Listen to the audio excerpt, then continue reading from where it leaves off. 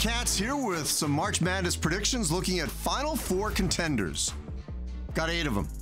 Gonzaga, Baylor, Villanova, Illinois, Iowa, Kentucky, West Virginia, and Virginia.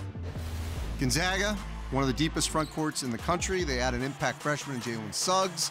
Corey Kispert, Joel Ayayi are back. Baylor, they could be the #1 team in the country a number of times this season. Jared Butler is going to be the Big 12 preseason player of the year.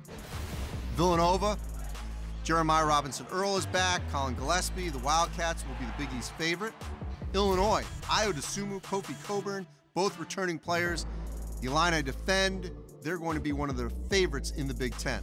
Iowa, Luka Garza is the preseason National Player of the Year, and Fran McCaffrey has his deepest and most talented team since he's been in Iowa City. Kentucky, great young talent led by B.J. Boston and Terrence Clark.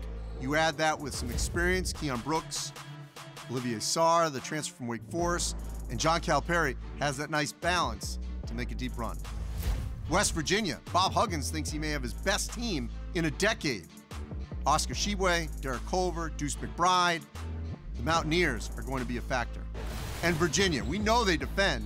Now they can score with the Marquette transfer, Sam Hauser. So those are some of my 8 favorites to get to the Final Four.